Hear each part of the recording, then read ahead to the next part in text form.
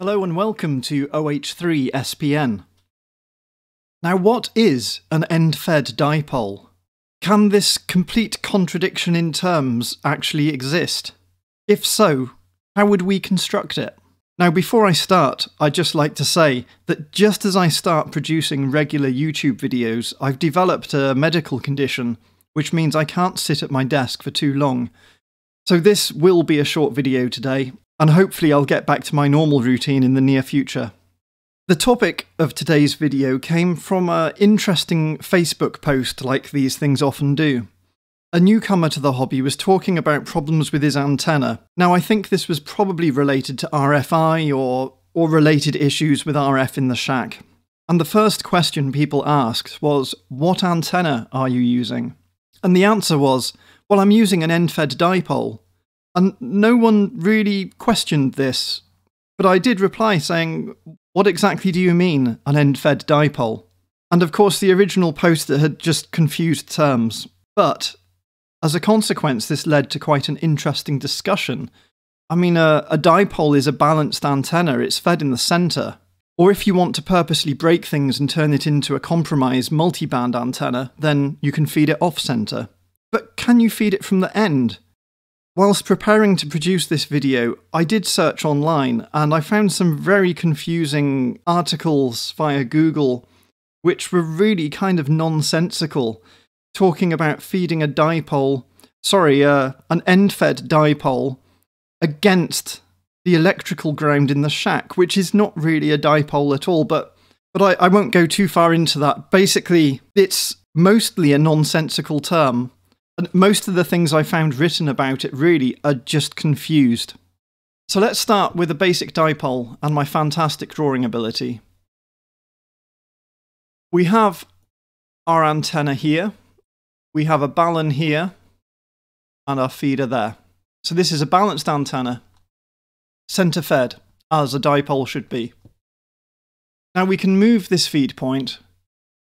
We can purposely upset this balance, because this is really a single band antenna, although it will work on the harmonics of the band.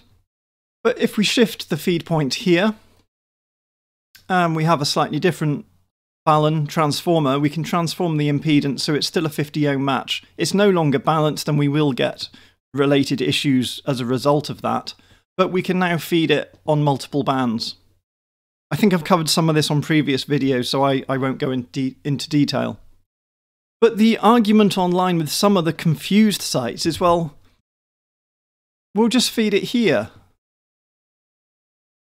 So it's an end-fed dipole, but it's not a dipole because di is two elements, and if you're feeding it against the shack electrical supply, let's make that an earth symbol, then you've basically got a long wire, or, a random wire, and you're feeding it against a counterpoise, or worse, your house mains wiring.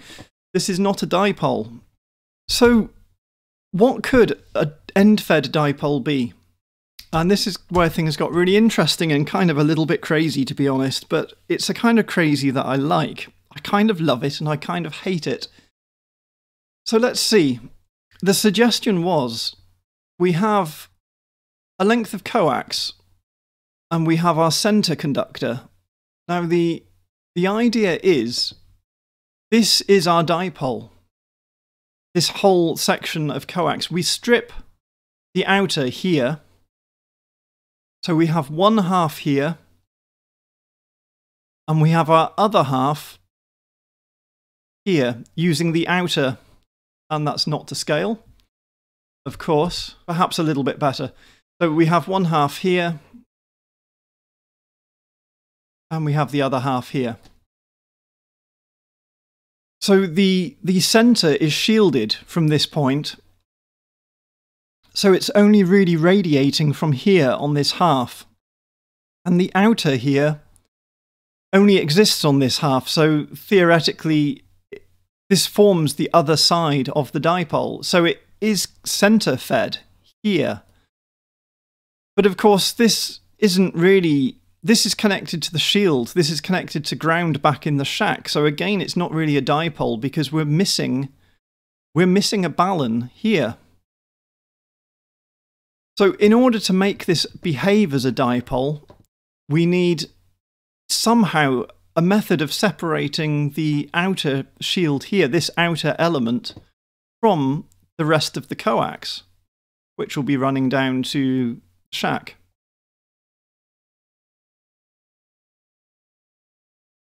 And how do we do that? Well, the simple suggestion is to turn this into an ugly balun, or to wind an ugly balun here.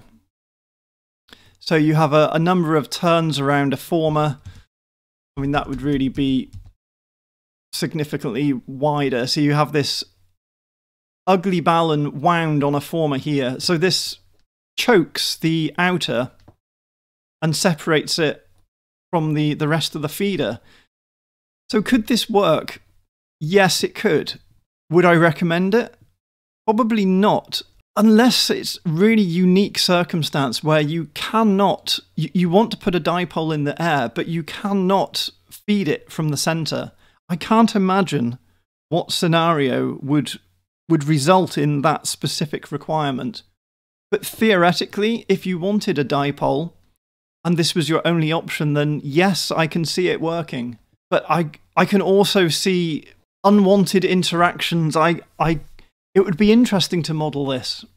I should be clear here, when people are talking about end-fed dipoles online, chances are they're mistaken. They're confusing terms. They're referring to any antenna as a dipole, and it's end-fed, therefore it becomes an end-fed dipole. But just possibly, they could also be talking about something like this, which I think is a really novel or creative solution. Again, I can't imagine when this would be needed, but theoretically, we can have an end-fed dipole. The RF choke here would have to be carefully designed so that it was very effective on the band of operation. And this may reduce the effectiveness if you did want to use it on the harmonics. But yes, theoretically, an end-fed dipole is possible, despite it sounding like a complete contradiction in terms. So that's all I wanted to say, and please do leave a comment if you have anything to add. 73s from OH3 SPN.